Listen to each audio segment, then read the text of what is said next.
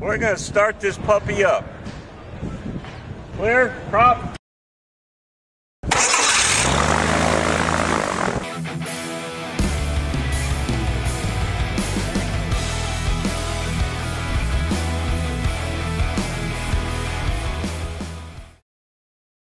And welcome back to Tip of the Week. This week we're going to talk about what to do if your aircraft won't crank over. And what I'm talking about is just like an automobile, there will come a day when you turn the key and it just doesn't happen. Might be because of a weak battery. You might have left some accessory on for a little too long. It might be too cold. A number of reasons why you just can't crank it over. Now, normally with an automobile, you would raise the hood, get some jumper cables or your charger, attach it to the batteries, bring the battery back up to charge, and you'd be on your way, and you close the hood. We're dealing with our aircraft now. Sometimes it's not so easy to get to the battery. You don't have a hood to raise, you have a cowl to take off, and that could be somewhat time-consuming.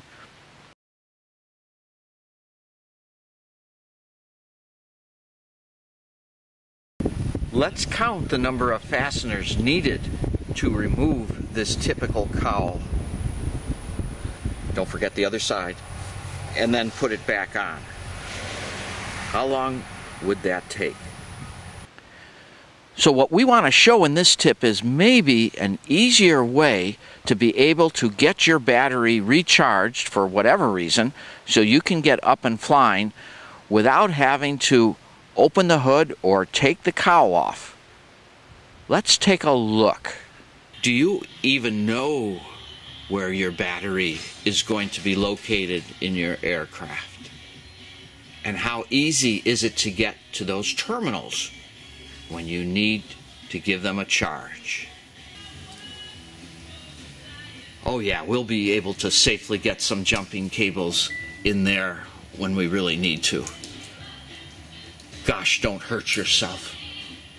The key to making an easy job of recharging your battery when you need to at the last moment is to have access to your battery from the instrument panel.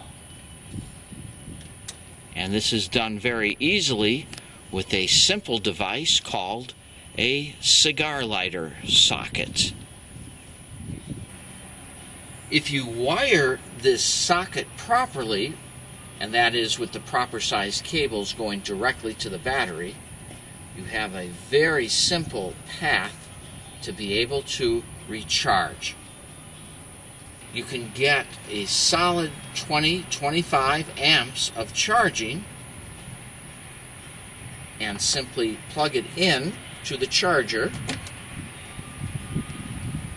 attach your charger to this cable, and within, let's say, 20 minutes, depending on how bad your battery is, bring it back up to full charge, remove it, and start your engine. Here is how simple this works. This device is just a cable with a cigar male plug at one end, a nice thick 12 gauge cable, and at the other end a couple of ring terminals. These don't have to be ring terminals, they can be any terminals whatsoever. What we're going to do if our battery is dead is simply plug this into our dash. You then attach your charger to the two terminals at the other end of the cable, observing correct polarity, of course. A typical small automotive charger puts out anywhere from 10 to 20 amps, which is more than enough to restore a small aircraft battery in no time at all. What's nice about this is anybody with an automotive charger can help you bring your battery back to life, especially if you are somewhere away from your home field. As long as you keep this cable with the aircraft, you can plug it in to the dash and then initiate a charge using this cable. When selecting a female cigar socket for your aircraft panel, make sure you select a really nice one, heavy duty. This one has a weatherproof seal, and the important thing is it doesn't have the wires pre-wired into the socket. Rather, it has these terminals so that you can choose the proper wire, heavy gauge wire. Now I recommend at least number 12. 12 is good for up to 25 amps at short distances, let's say up to 10 feet, and you could even go with number 10 if you wanted to. That way you can place your own stake-on connector and connect it to the terminals. So this will provide for a good solid 25 amps worth of charging safely. And of course we're going to fuse the connection that goes directly to the battery from these terminals, directly to the battery. Did I say it's going to go directly to the battery? As I mentioned, we need to fuse that connection between the female cigar lighter socket as it goes to the battery. And here's an example of one way to create that fuse. It's simply to wire in one of these devices, and then you can select the appropriate fuse size, be it a 15, 20, or 25 amp fuse. But this way the cigar socket is protected from too much power. So make sure you fuse your connection from the cigar socket to the battery.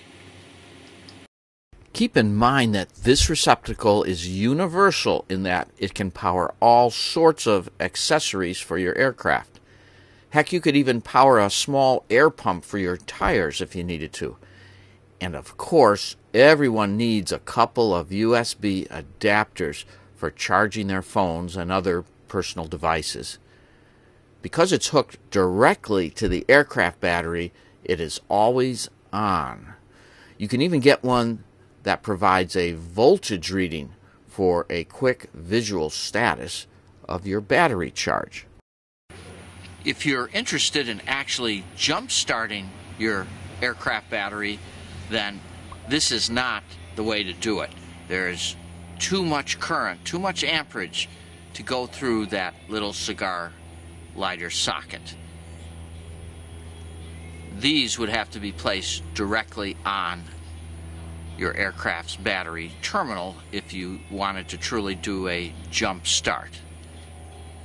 If you haven't finished building your aircraft, you might not be thinking that recharging a battery would be a common event.